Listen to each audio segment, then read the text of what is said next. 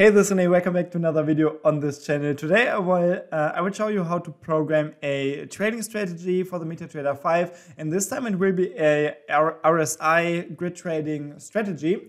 So the general idea that I had into my mind was that we will have a chart, like just any chart like this 1 hour Euro-US-dollar chart, and we will take the RSI indicator, which you can find in the navigator of your MetaTrader 5 in the indicators and then oscillators folder. It is this relative strength index indicator, and this indicator can be used to like counter trade the indicator. So a typical use case would be to check if the RSI value is above 70 or below 30. And if it is below 30, we would buy. If it is above 70, we would sell. And you can see here, sometimes this can be a really good, really accurate entry signal. Like here, for example, at this point, it would be a buy signal. Here we would have a sell signal, another sell signal, and another buy signal. And I mean, it could be accurate. Like here, for example, this would be a good buy trade because the market starts to increase in value after this point. But sometimes it's not the best entry indication, like here or here, because this would be a sell signal, but the market is still rising. So this is where the grid idea comes into play. So I think we could just sell here and then sell again here, sell again here. And at some point, the market will turn around, and then we will close all of the trades in profit once we hit a specific amount of points in profit or a specific amount of Euro, US dollar, whatever. I didn't really decide yet, but this is like the general idea. This is what I will do in this video. And even though it will not be like super complex from a programming viewpoint, I will not explain like the complete basics like variables and data structures. If you're interested in learning these things like the complete basics, and if you want to learn MQL5 programming from a beginner level to a more advanced level, you can check out the link in the video description, and you will find the MetaTrader 5 masterclass, which is still available for a discounted price for I think 1 or 2 more weeks. So you should check it out. You should check it out before the price increases. You will also find a video with the complete content list. But for this video, let's start into programming. So when we write a program in the MetaTrader 5, the easiest way to do so is to use the MetaQuotes language editor. You can open it if you click on Tools and then MetaQuotes language editor. Here you will find programming interface, and we can start create a new program, clicking on new in the upper left corner. And if I do so, I can select Expert Advisor template. It's usually pre-selected. Click on next and then choose a name. We can choose something like RSI Grid EA or Grid Program. You can choose whatever name you like. Then click on next, next, and finish. And we will find a template for a brand new Expert Advisor. And let me just erase the comments and the properties because we don't need it and it doesn't really affect the program.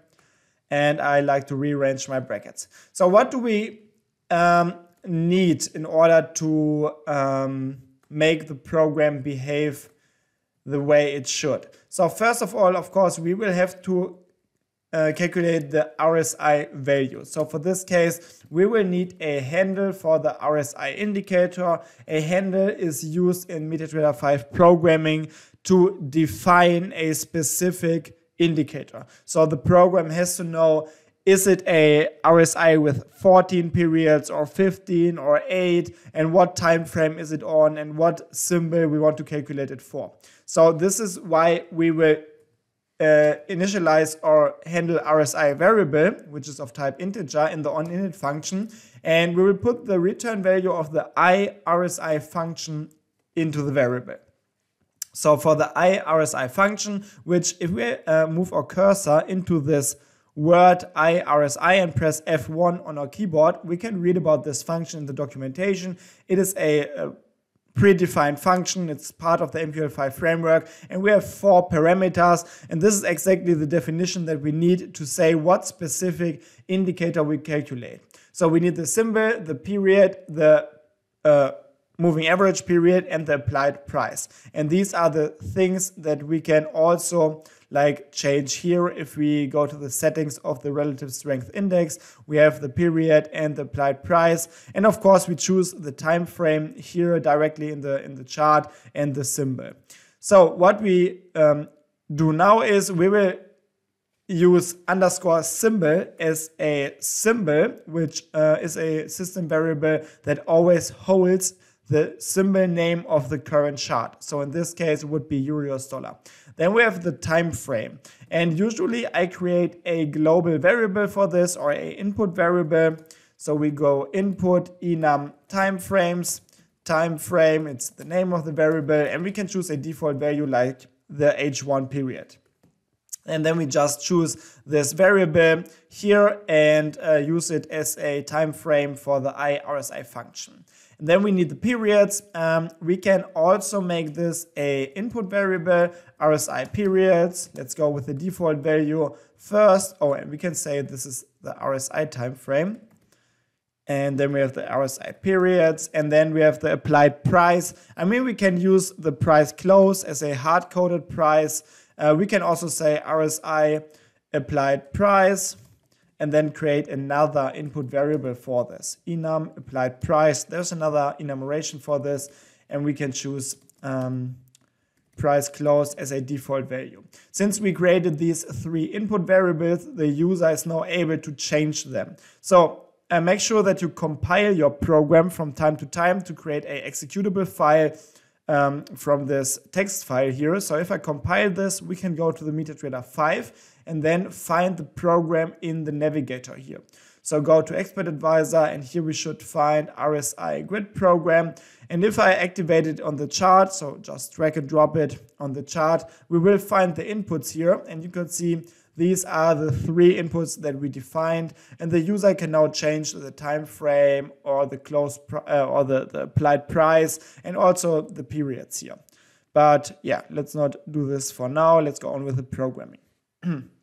So since we have this handle now, which is just a definition of the RSI. So this handle will be stored, or this, like the MetaTrader 5 concept, working with indicators is like this. You define a specific indicator here, and then you store it pretty much in a integer variable.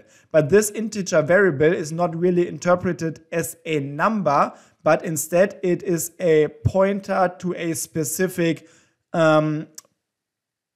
location in the memory of your PC, and in this location there is some data stored which will help the MetaTrader to recognize what specific indicator you want to calculate. So this is why this handle is more or less used as a description of one specific indicator, and this is why we can use this handle in the copy buffer function, which is the next function that we will use to identify or to declare what specific indicator we want to get the data from. So we can choose any handle that we have here, and we have the handle RSI, and we will choose this one as a first parameter for the copy buffer function. Then we have the buffer number. Oh yeah, the reference entry here is a little bit complex for the copy buffer function, but let's just have a look at the parameter list here. So we have a buffer number, and the buffer number is just like the indicator buffer. So we can see here in the data window, this RSI indicator, it only has one buffer. It only provides one value for every bar in the chart. So this is usually buffer number 0, or you can also say main line. It's up to you. So main line and 0 would be the same output. So then we have the starting time or the starting index. Let's go with the starting index. It's better, I think. So starting position would be 1, which means that we will start at the not at the current bar in the chart, but at the previous bar. So the current bar would be index 0. This is index 1. This would be 2, 3, 4, 5, and so on and so on. And then we have the count. In this case, I will go with 1. And then we, as the last parameter, we have a double array or a reference to a double array. And this is the array where we store the data inside. So we will just create a double array of which is named RSI. And don't forget these squared brackets here, which means that this is not a normal double variable, but instead it's an array that can hold multiple double values. So now we store the RSI value for the last bar in this RSI array. And we could go ahead and write a chart comment and write something like RSI colon and then double to string RSI array at index 0. And we want to print, let's say 5 digits. So if we compile the program like this, and if we now run it in the chart, so RSI grid program, drag and drop it on the chart, 1 hour, 14 periods, close price, let's give it a go. Okay, you can see the RSI value is now printed in the upper left corner here. And if we move the cursor to the last bar here, you can see this is exactly the value that is now printed in the chart. Okay, so this is how to get an indicator value.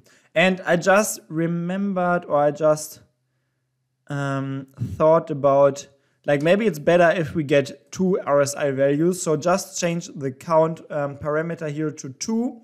And now we will have 2 values stored in the RSI array. And we can just print both of them here.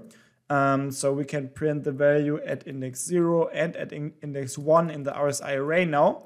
So double to string RSI at index 1, 5 digits, and let's go, compile. So now we will see 2 values in the upper left corner, and you can see at index 1, we will now find the value for the last bar, and at index 0 in the array, we will find the value for the previous bar.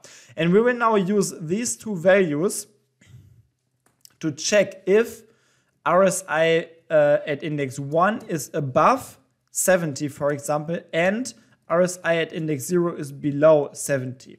Or we could say, cell RSI cell trigger. We will make this a input variable, cell trigger like this, and this would be a cell signal. So let's create the input variable for this. Input double RSI cell trigger will be 70, and we will create the RSI by trigger also, which will be 30 for now. So we will have the cell signal here. And then we can create another if statement here. We can check if the RSI is now below the RSI by trigger. And if the previous value is above the RSI by trigger. And in this case, we will have a buy signal. So what we want to do now is we want to include the ctrade class. So include trade/trade.mqh. And this will create the ctrade class, which will help us because now we can create an object variable of type ctrade. And we will use this later on to open positions. Yeah, I think we can open positions now already. So let's go here.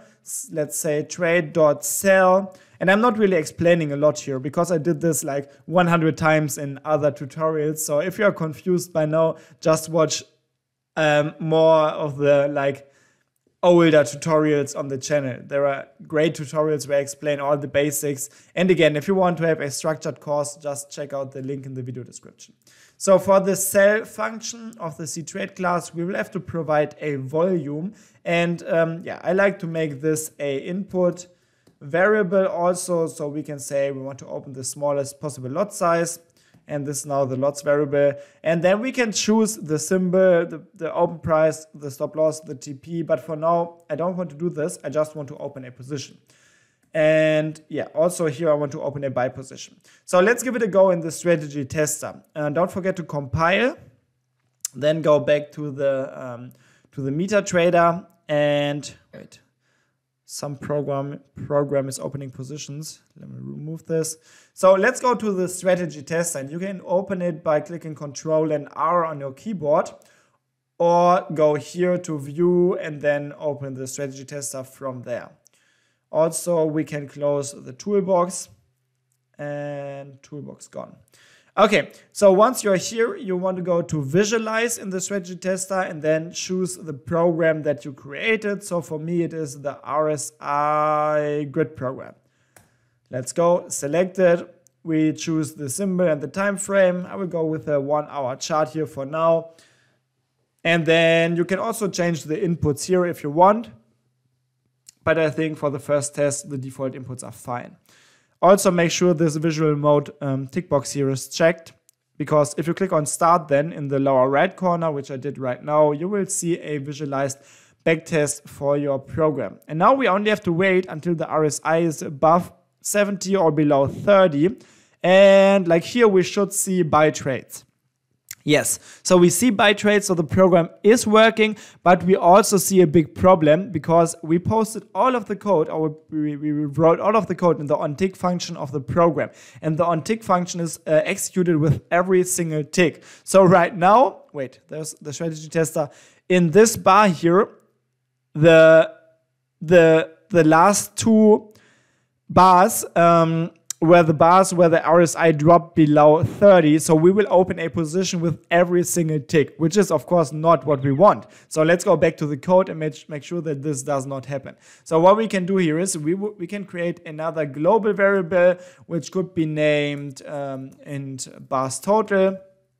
And then in the onTick function, we will create another variable, which is called bars, and we will store the return value of the ibars function inside of this variable. And the ibars function is a really simple function. It just returns the number of bars in a specific chart, and the chart is defined by a symbol and a time frame. And we'll just choose underscore symbol for the chart symbol and the RSI time frame from the from this input variable here, the RSI time frame, because this is the time frame that we are using for everything right now.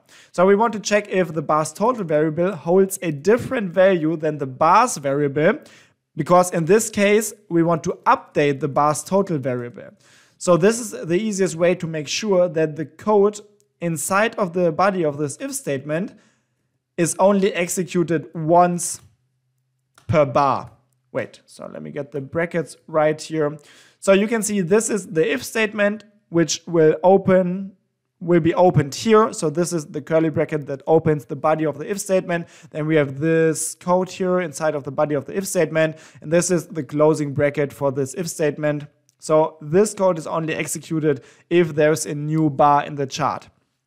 And a if statement, I explained this in other tutorials, it's a really easy control structure. You just have a condition, and if this condition is true, we will enter the body of the if statement. And if it's false, we will just skip the whole part here. So this is a way to make sure that the position is only opened once per bar. So if we start the exact same backtest again, we will see that we will now only open one position here at this point where we had several positions before. So this will make the program a lot smoother and safer, because we don't have a lot of positions. So, and you can see whenever the price is now coming from below 70 and it's jumping above 70, or coming from above 30 and it's jumping below 30, we will open a sell or buy position. And yeah, this is pretty much what the program does right now. So in the next step, we will have to make sure that all of these positions are closed at some point. So we will need some kind of code to count the profit of the open sell and or buy positions. And I think this is something we could do in the next video. So for now, I will end this first tutorial for the series. This will be a series of 2 or 3 videos. And yeah, in the next video, you will learn how to count the profit for the buy and sell positions, and then close the trades if there is a specific profit reached. So yeah, stay tuned. If you're not subscribed already, subscribe to the channel so you will not miss out the next video. And as always, thanks for following. Have a great time and good trades. See you next time. Bye bye.